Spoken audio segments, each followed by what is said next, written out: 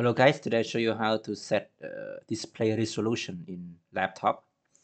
So click here on desktop and right click. You see here, display setting. Click on it. Scroll down a little bit. You see here, display resolution. Click on it. So which size you want to prefer? For my laptop, it recommend me to use 1920 divide 1080. You can try this or this. It's up to you. Example, I try the smallest. Click on it. Yeah, click keep change. So small, yeah. See black, yeah, black on right side, left side. You can change to others which size you wanna change. Keep change. Yeah. This is the biggest.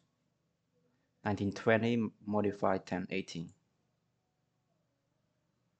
Keep change. Okay, that's all.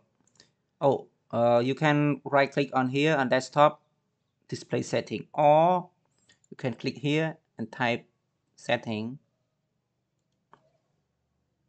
system,